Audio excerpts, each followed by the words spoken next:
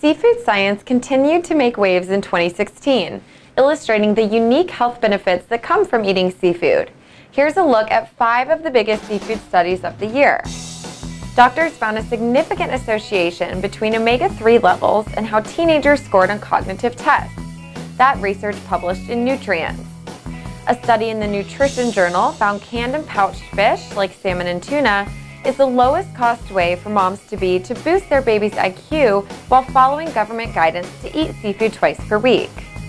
Eating fish with omega-3 fatty acids may significantly lower your risk of dying from a heart attack, according to the journal JAMA Internal Medicine.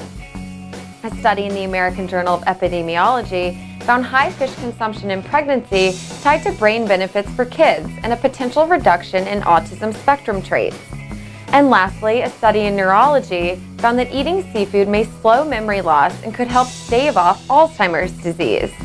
Start 2017 off right by including seafood in your meal plan 2 to 3 times each week to get the benefits of this nutrient-rich protein. And visit aboutseafood.com for more information about the studies and the seafood community.